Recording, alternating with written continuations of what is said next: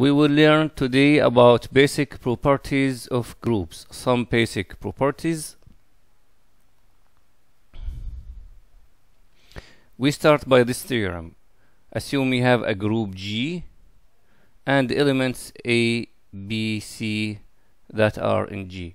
Now we agree that if we have G, a group with operation star, we will write A, B in place of A star B. So whenever we see A, B, that means it is an operation between A and B according to the group operation.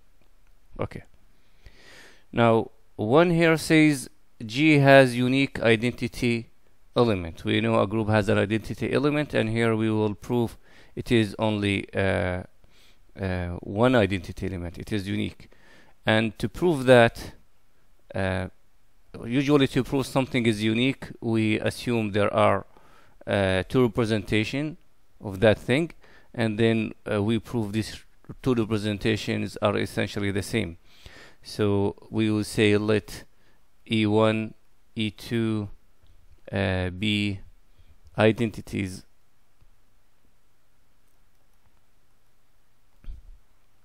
of G. Now, since E1 is an identity, then if we multiply it with E2, we must get E2.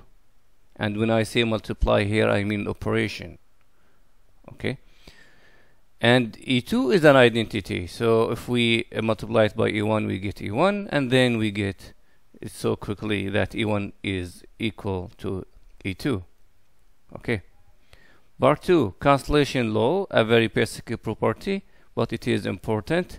It says that if A times B is equal to A times C, then we can cancel the A from both sides and get B equals C.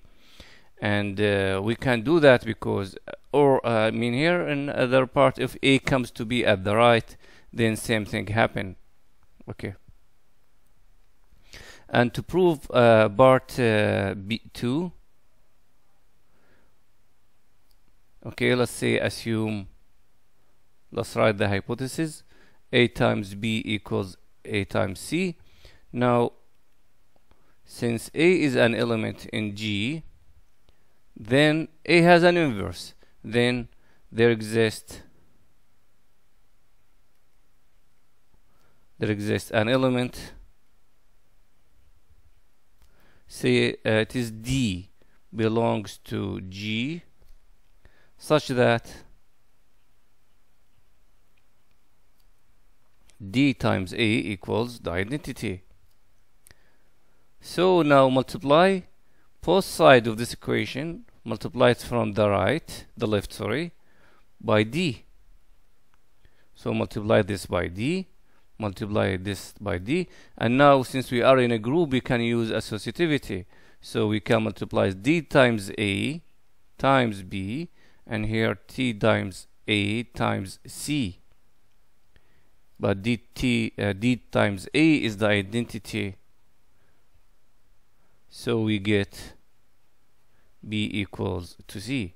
And the same goes for this part. Same process. Okay. Now in part 3 it says each element of G has a unique inverse. We know that every element in G has an inverse. Here we will say it is a unique inverse. So 3, assume as usual, to prove something is unique, we will assume it has two representations, and we show these two representations are essentially the same, represent the same element. So let's assume A has two inverse. Assume there exist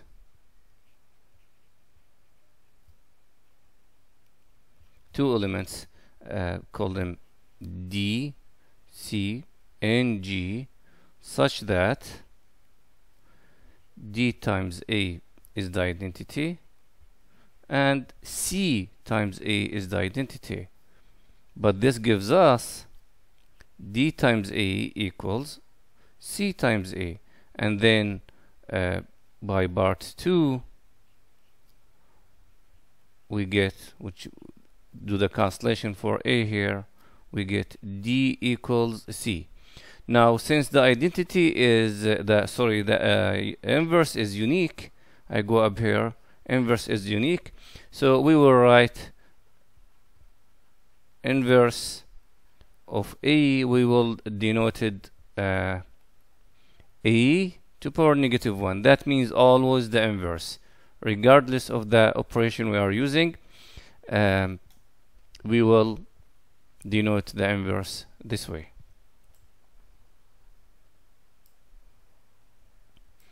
Okay, another property of groups. In here it says the inverse of A times B is B inverse times A inverse.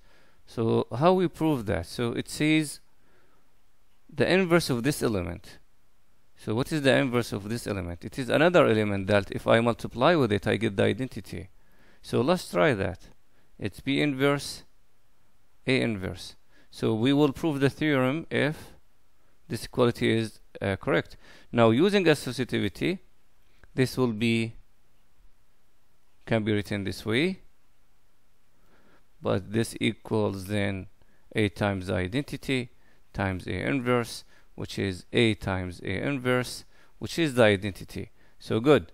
So this happens, and this proves part A. For part 2, we want to show that the inverse of this element is A. So we multiply this element with something to get identity. Clearly it is A. So simply we will say the inverse of the inverse of an element is the element itself. So this is easy and quick. They are elementary properties that we are gonna see today. Okay, here we assume we have a group G and an element inside the group, and M, N are integers. They have nothing to do with the group by itself. They are integers. Now, let's say here, what do we mean?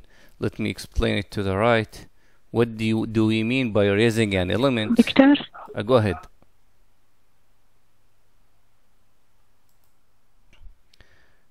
Assume we have an element,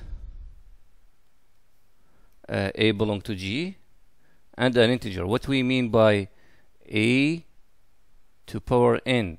We mean we will make operation with A itself n times. So it means copying A, making operation with A n times. It is the operation of the group n times. So n is an integer.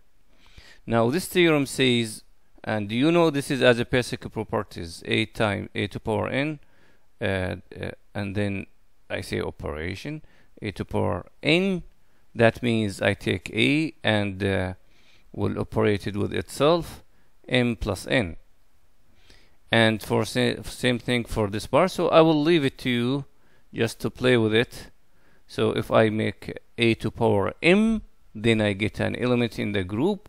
Then I take that element and make operation with itself in times.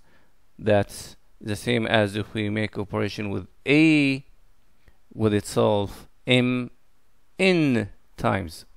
So using these notations here, you can easily prove these properties. Okay.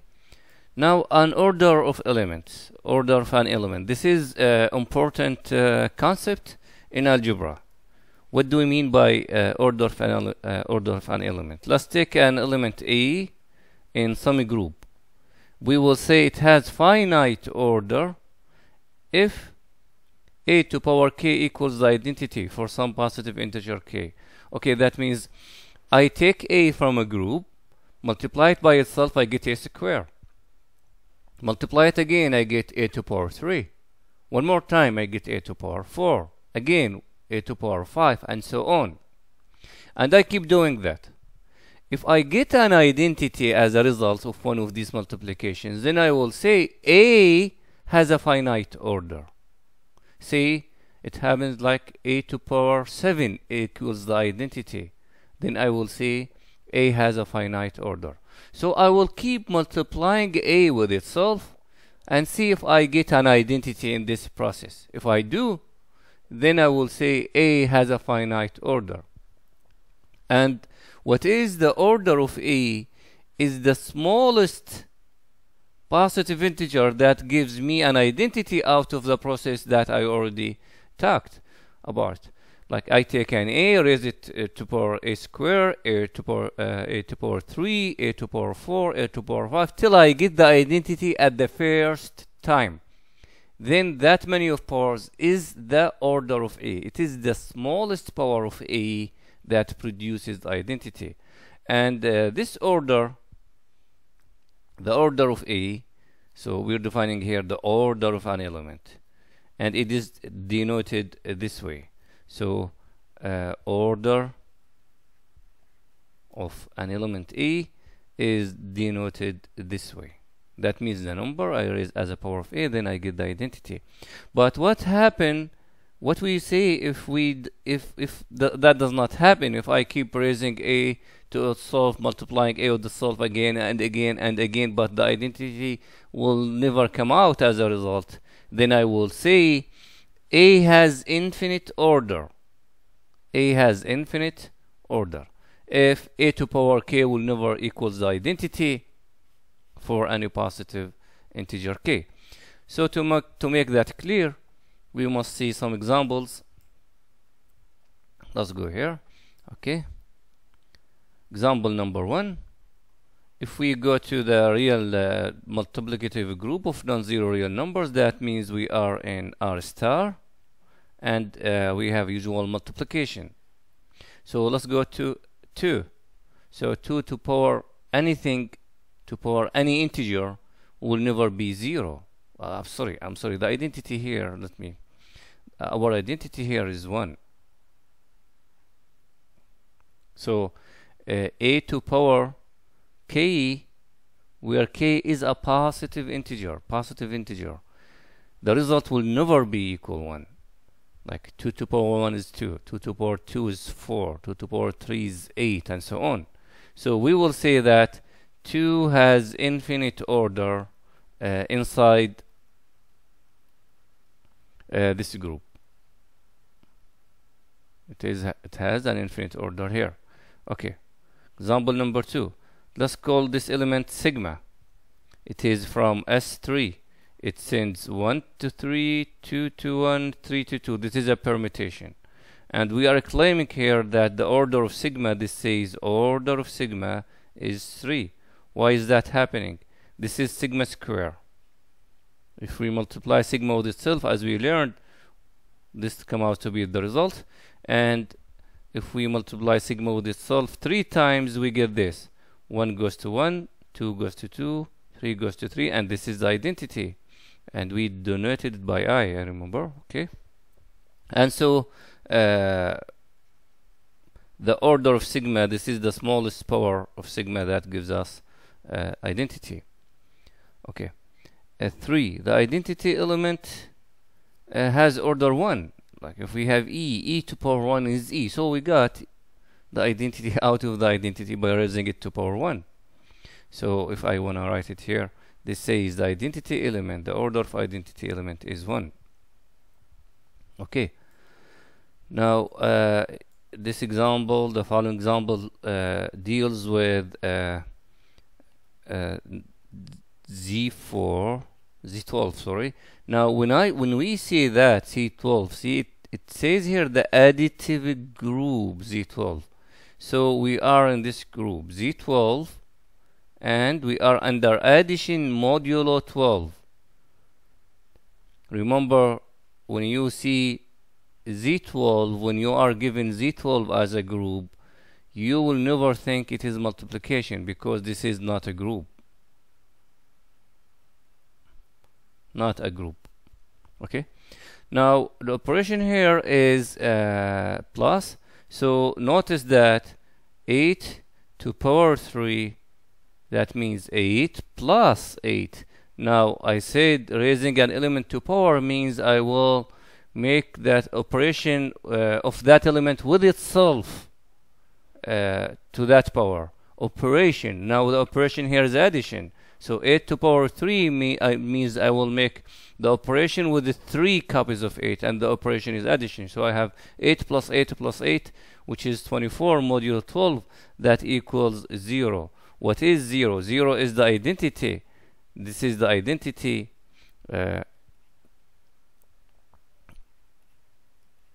identity of this group of Z12 under addition.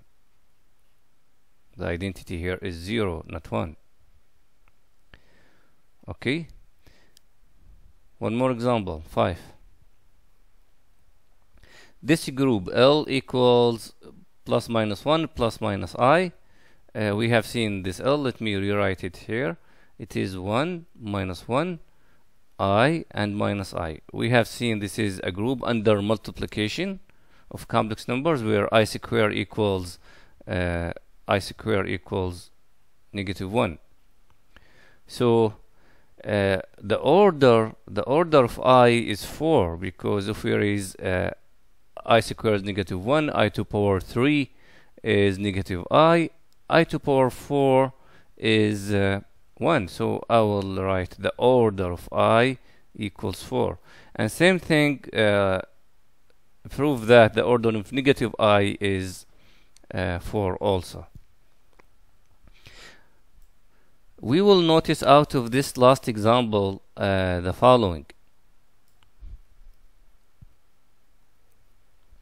If you notice, I to power 10 is, let me rewrite that here.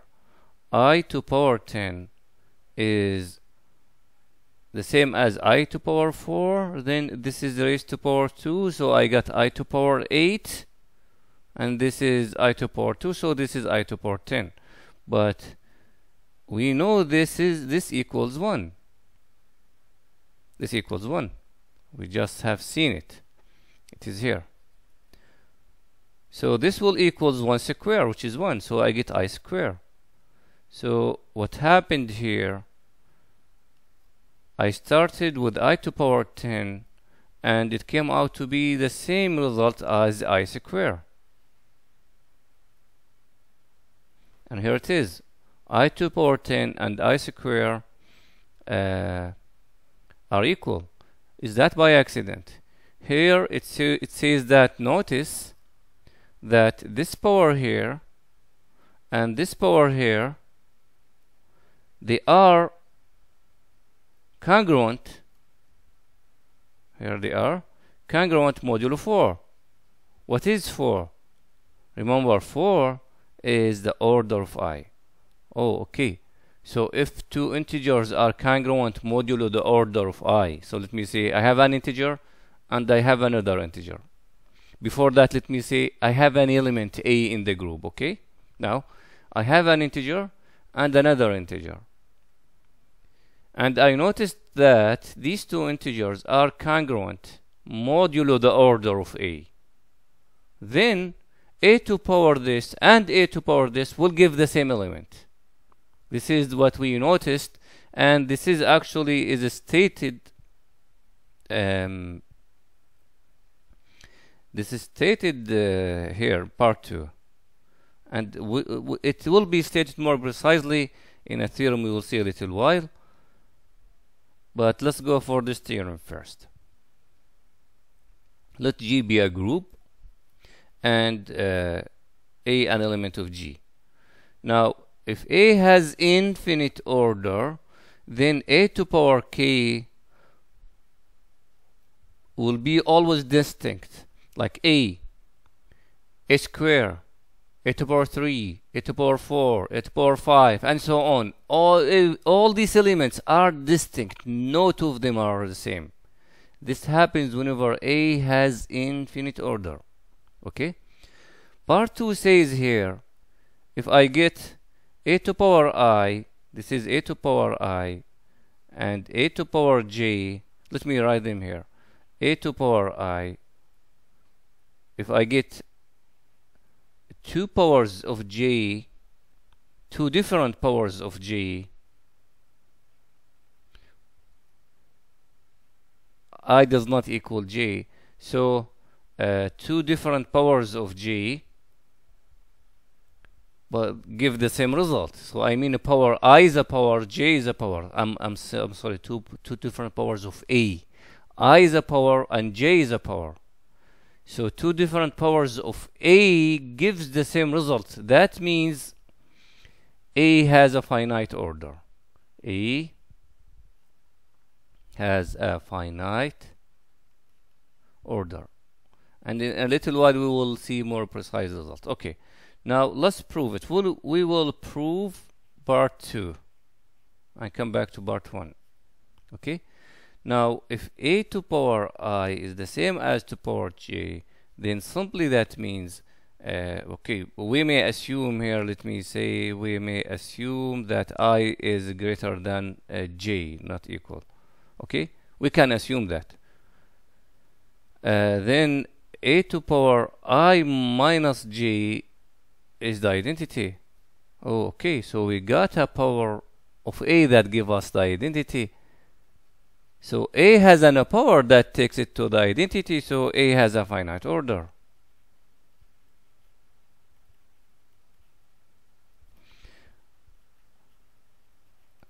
It might be that I minus j, it might be that this power is the order of j and might not. Okay? Now, and we will see it in a little while. Now, proof of 1. Proof is of 1. If you go back here and do the contrapositive of 2. The contrapositive of 2. So the negation of this will be a has infinite order, and the negation of this, a to power I will never equals a to power j for any ij distinct. So if a has infinite order, then powers of a will be distinct. So this is part 1. So part 1 is the contrapositive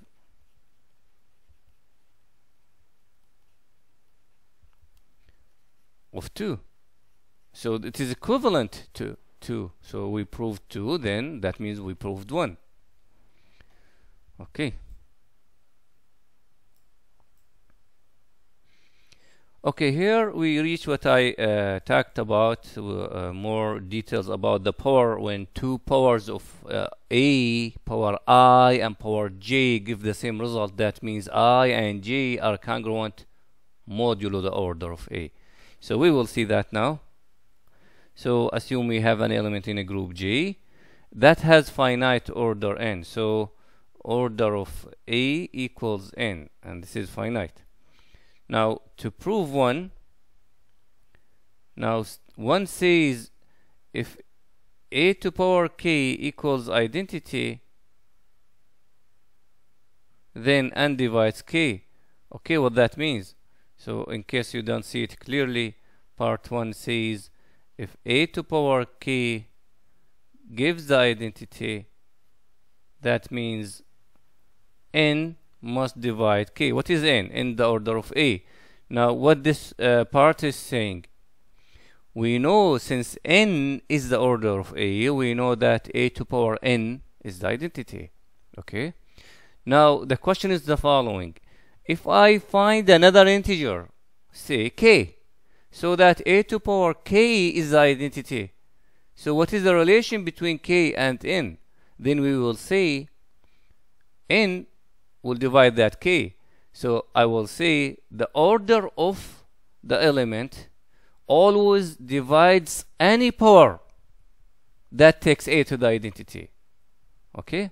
It is not only the smallest, the order of a is not only the smallest power that takes a to the identity, but the order of a is also divides any other power that takes a to the identity. Okay? And let's prove that. Let's prove this direction first because it is easier.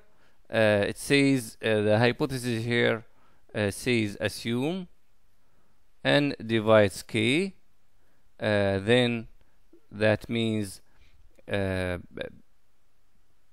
k equals n times d for some d positive integer. And that means now we want to prove a to power k is the identity. A to power k is simply a to power n raised to power d, but a to power n is the identity, and we called it 1e, the identity, which is e to power d, and this is e. So we got a to power k is e. Now to prove part 2, I mean the other direction of part 1.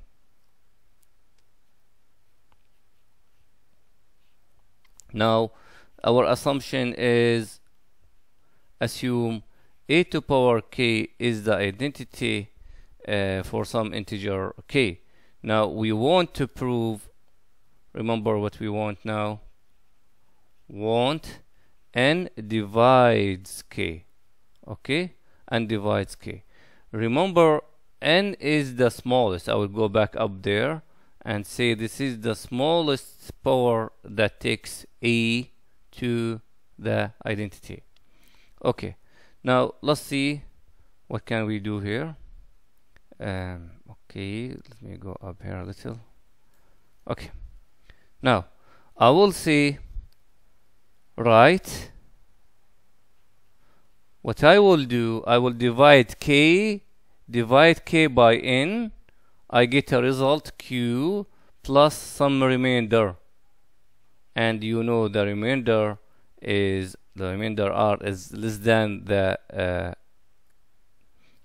n, and it might be 0. Okay, now if I compute now, e is a to power k, but I will use this for k, and this is a to power n to power q by a to power r. But we know this equals the identity.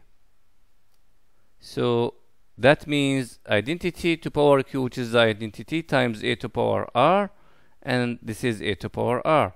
So what I got here, let me see. I got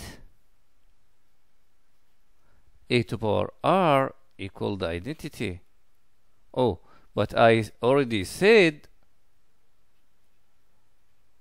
but n is the smallest integer such that a to power n equals the identity, and r is less than n. How could that happen? So I cannot allow this to happen, so I am forced to choose this. So we must have r to equals 0. Now if we have r equals 0, we go back here. If r equals 0, that means k equals qn, and that means n divides k, and this is what we wanted. So we proved part 1. Now to prove part 2, this is the part I have already talked about. So I will try to, okay, I will copy part 2 there, and then we will prove it. We need to see it. So part 2 says, if it happens that 2 powers of I gives the same element, that means these 2 powers are congruent modulo the order n. And this goes the other direction. If 2 integers or 2 powers are congruent modulo n, then they give the same element as powers of a. Now to prove that, let's start from here. A to power I equals a to power j, and that means a to power, so I can assume I is greater than j. If j is greater than I, just we swap the rules. That means a minus j equals the identity. Okay. A to power I minus j is the identity. Now by part 2,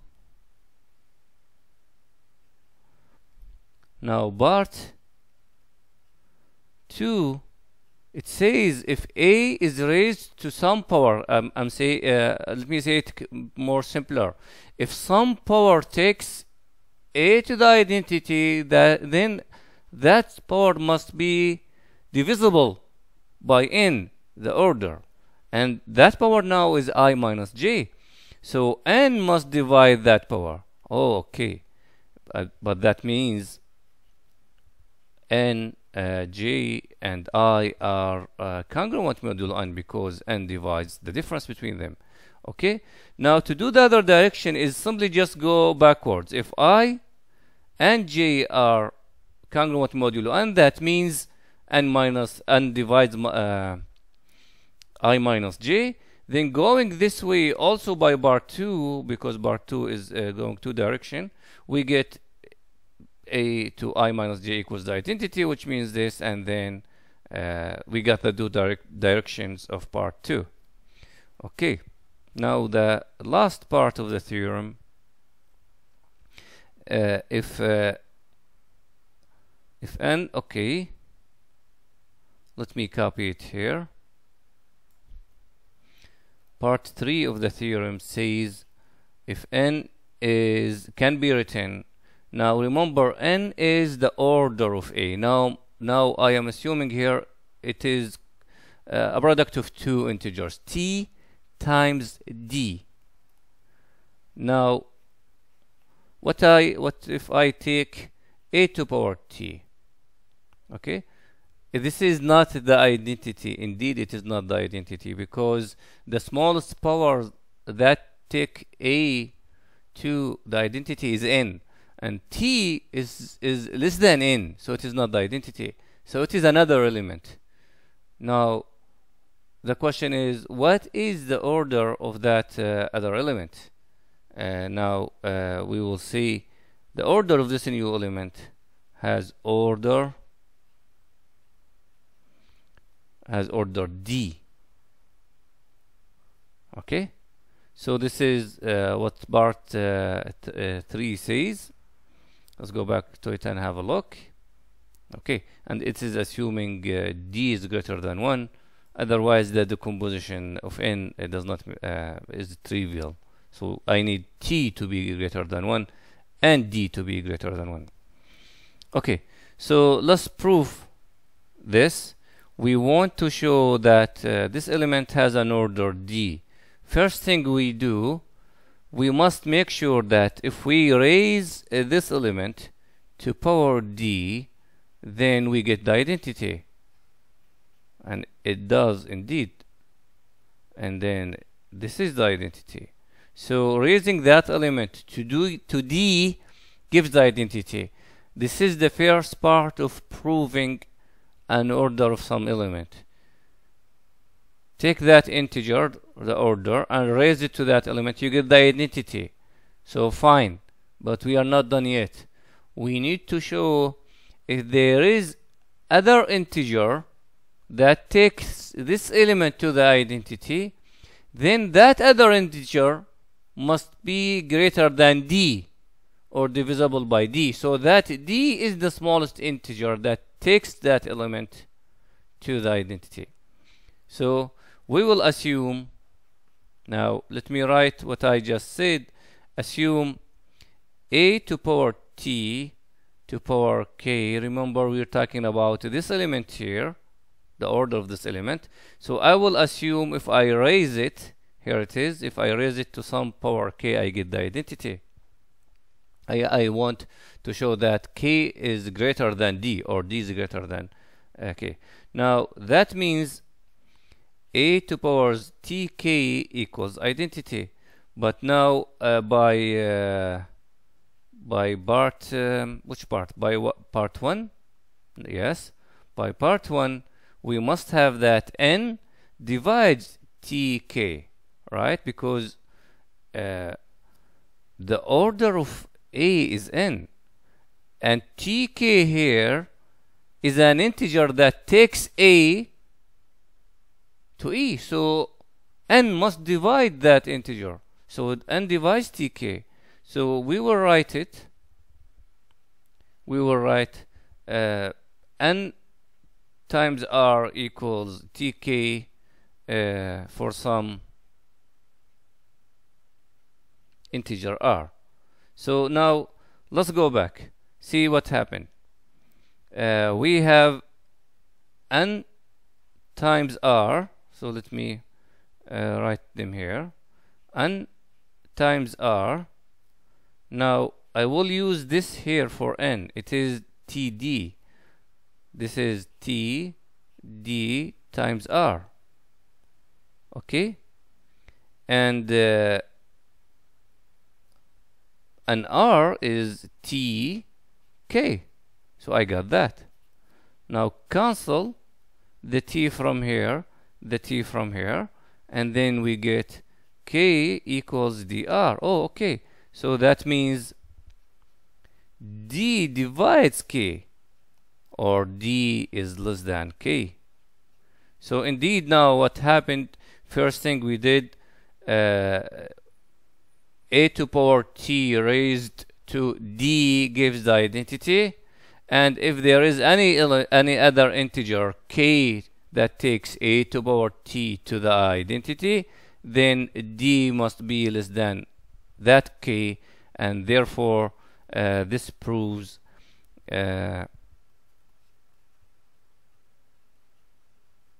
therefore the order of a to power t is d. Indeed. Okay.